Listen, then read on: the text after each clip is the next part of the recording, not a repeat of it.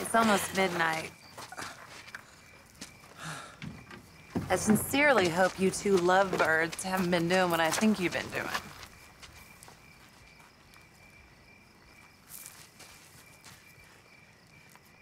I know what you think, but I know that your daughter has taught me many things just now.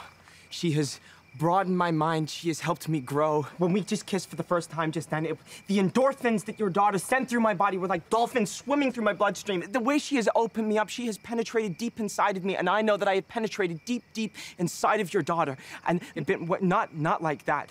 I would love to, when is necessary, I want kids someday. Not right now, of course, but when you're ready, when I'm ready, because I think this should be a shared decision. This is a decision that we should make together. But when you are ready, I will be ready. I am ready for you, if you will have me. Claire. What's your last name? McCune. Claire McCune. Will you be my wife?